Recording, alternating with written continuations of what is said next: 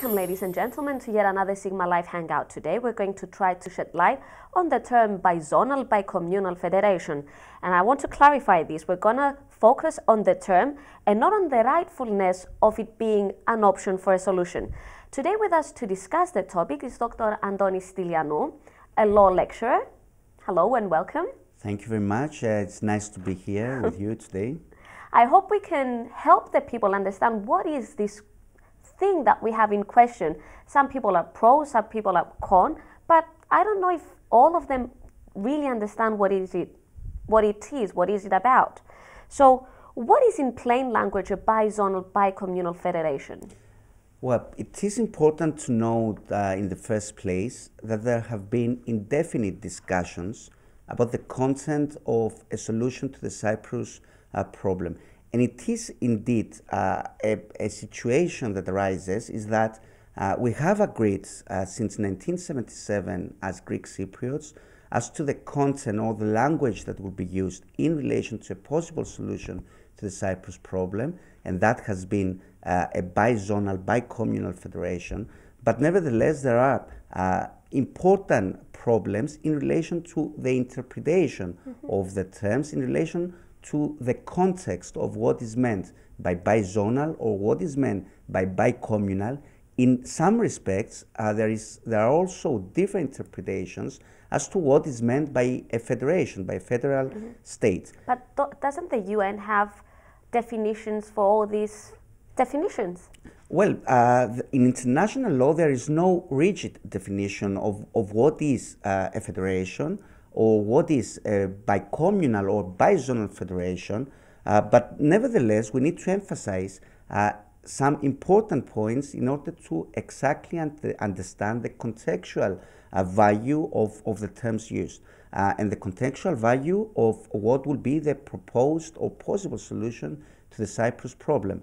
We need to understand, firstly, that Cyprus has been a victim of a blatant violation of international law by Turkey in 1974. With the invasion? And following the invasion, Cyprus, the Republic of Cyprus, still suffers from gross violations of international law and international human rights law in the sense that Turkey remains the occupying power in relation to the 66.2% of the sovereign territory of the Republic of Cyprus. That's the first issue that we need to point out. Secondly, the so-called, in inverted commas, Turkish Republic of Northern Cyprus, which was instigated by Turkey in order to be self-declared an autonomous state, in inverted commas, in international law. And we say inverted commas because only Turkey recognizes that state That was exists. My next point, because the so-called TRNC has never been recognized by any other state rather than Turkey. So that's also an issue that we need to take into account, that illegality in international law. And thirdly, Cyprus has joined the European Union on the 1st of May of 2004, and that changes the situation in that any solution has to respect the acquis communautaire, the European Union fundamental principles, and those have to be incorporated in the text of any proposed solution to the Cyprus problem.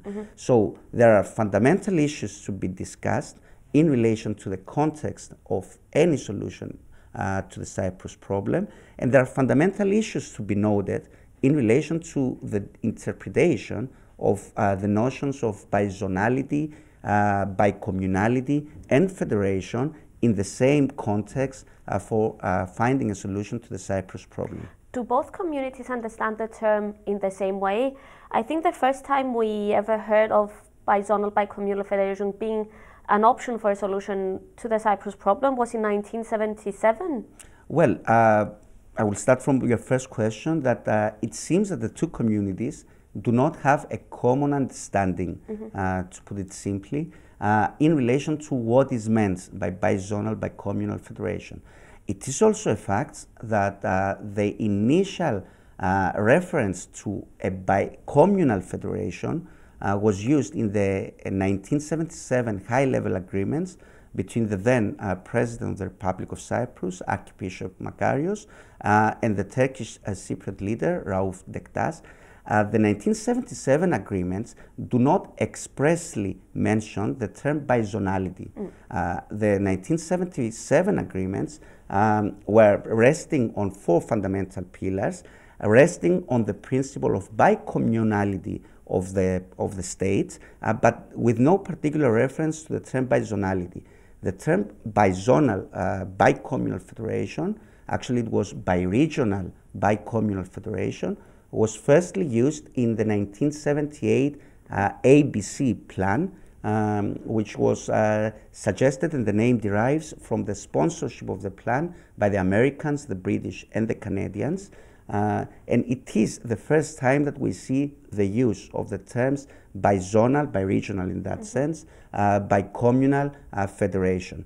The 1977 agreements were talking about an independent, non-aligned bicommunal federation. They were talking about that the territory of each constituent part of that federation will be discussed in the negotiations. They were talking about the fact that questions in relation to principles like freedom of movement and so on will be discussed on the table of negotiations. And they were also giving a very general overview of what will be the functions of the central government.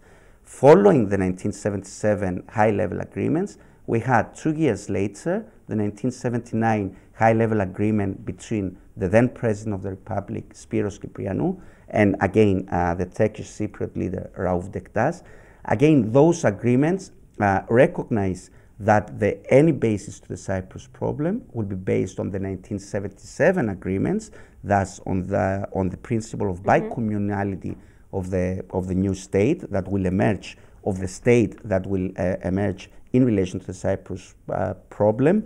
And of course, the 1979 agreements included very specific provisions in relation to the administration of the Varosha area of the closed city of Famagusta.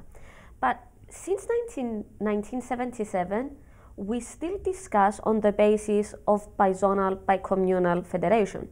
And still so many years on, we do not agree on the interpretation of the terms.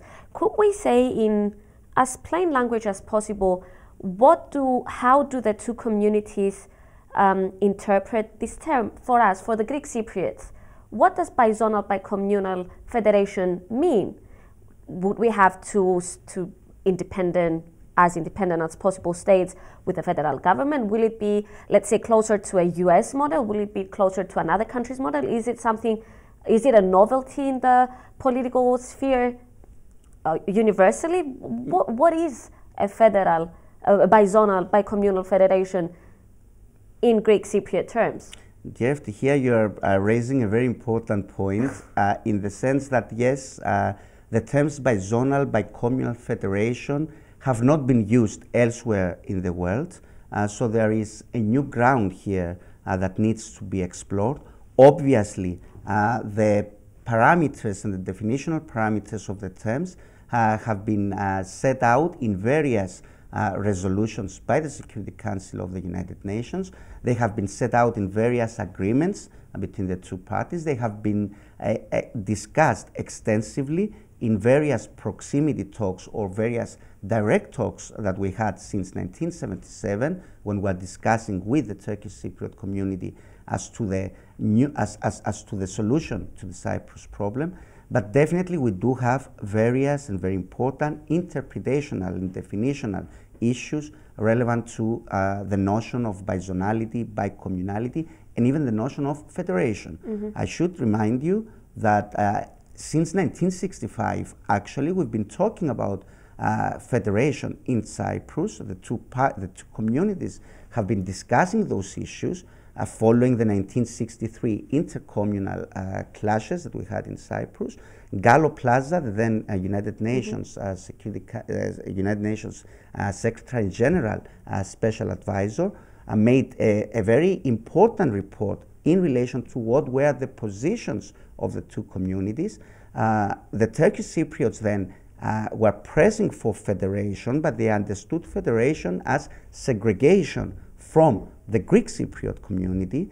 So the notion of bizonality then was introduced since that time, 1967, meaning that there had to be a forcible movement of population. That was the Turkish Cypriot position at that time. And obviously we have seen that in 1974 there was indeed a forcible movement of population. More than 180,000 Greek Cypriots were forcibly moved from their homes in the northern part of the Republic of Cyprus, and there was a segregation between the two communities.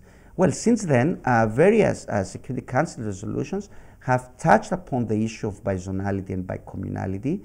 The essence here is to create a federation that will be comprised of two constituent, not states, entities that will be part of a single of a single country state of Cyprus, with the importance of that republic, of that entity, of that federation, having a single international legal personality, single sovereignty, and single citizenship. And those are the fundamental principles upon which the Greek Cypriots positions are based since the beginning of the intercommunal talks. And what about the Turkish Cypriot community? Do they understand or do they accept what we say in terms of bizonal bicommunal federation? Well, obviously, I mean, the results talk of themselves. If they have accepted this, we would have had a solution to the Cyprus problem. What is the main problem for them? What do they not accept?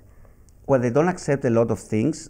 We should note here that the closest we came to a solution to the Cyprus problem, and actually was the only time that the peoples of Cyprus were asked about their opinion and their stance in relation to the proposed solution, was in 2004, on 24th of April 2004, when the Annan Plan 5, as it was named, was put at a referendum. We all know that the Greek Cypriots rejected with a great majority the Annan Plan, and the Turkish Cypriots accepted the Annan Plan.